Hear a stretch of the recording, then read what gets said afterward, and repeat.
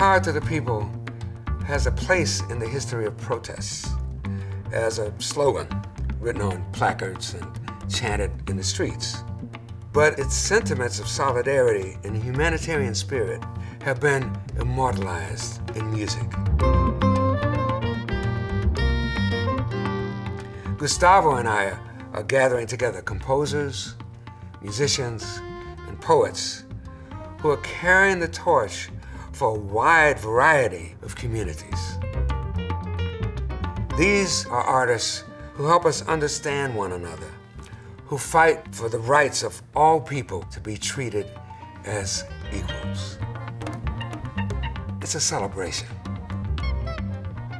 not only of great music, but of people who teach us how to find our voice and who use theirs to preserve the dignity and rights of all.